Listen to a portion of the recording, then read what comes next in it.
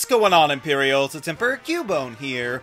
We've all got our own favorite Pokémon, and it can be a bit of a letdown when we find out that they didn't make the cut into the next games, but that's expected, right? I mean, no Pokémon can make it into every single game after their debut, or can they? As difficult as it seems, there are indeed some Pokémon out there that have perfect attendance in all of the mainline games after their introduction, and it may not be the ones that you expect.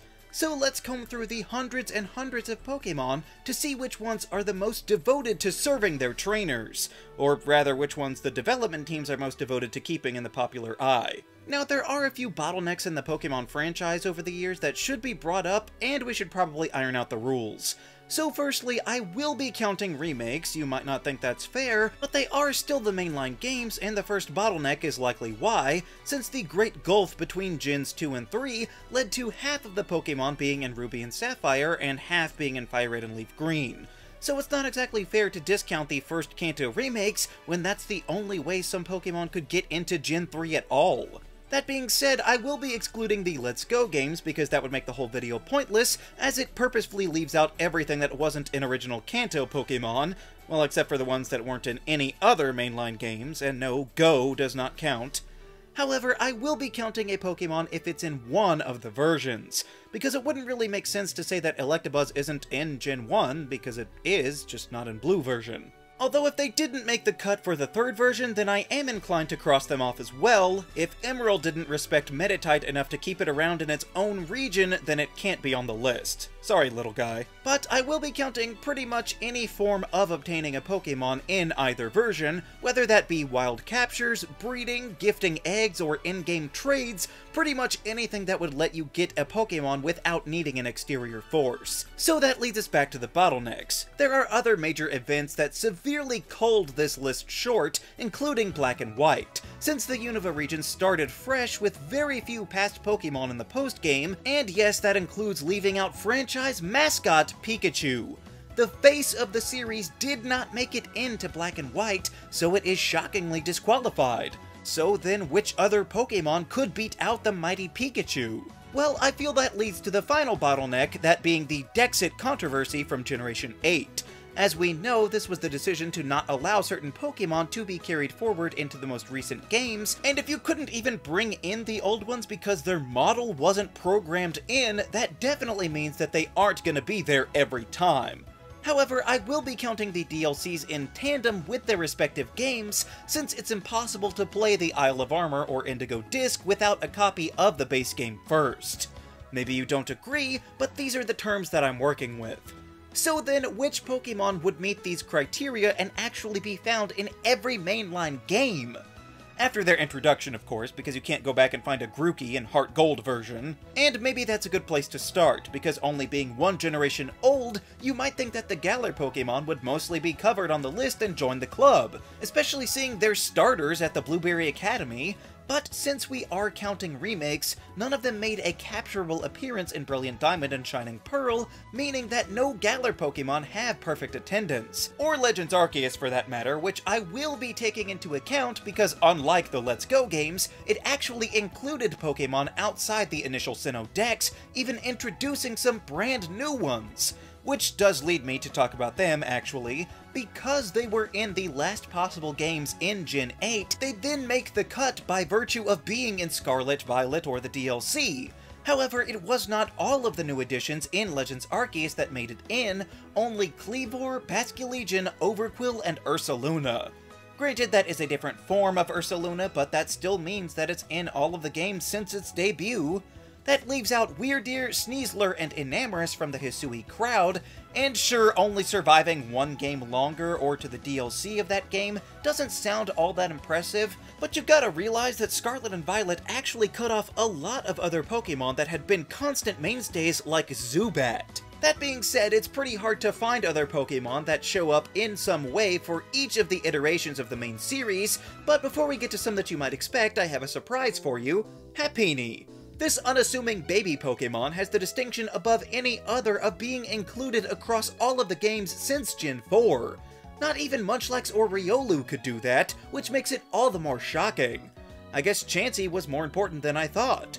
although it is worth noting that Chansey was not found in Ruby and Sapphire, but sometimes Happiny is only found by breeding a Chansey, like in X and Y. But there is a whole shop devoted to the different kinds of incense, so they do expect you to do that. And in Black and White 2, you are gifted an egg to hatch with Happiny in it, whereas the first Black and White were almost our undoing if it weren't for the White Forest. Frankly, the White Forest saved a bunch of these Pokemon that would otherwise have skipped the first Unova games, but Happiny can be found there, which is a lifeline from the original Diamond and Pearl all the way to the modern Switch titles. That's pretty impressive for the little playhouse Pokemon when the outside media exposure doesn't really seem to reflect its constant presence. But I guess maybe that's what being Nurse Joy's sidekick will get you, leaving Happiny to shatter expectations across the board.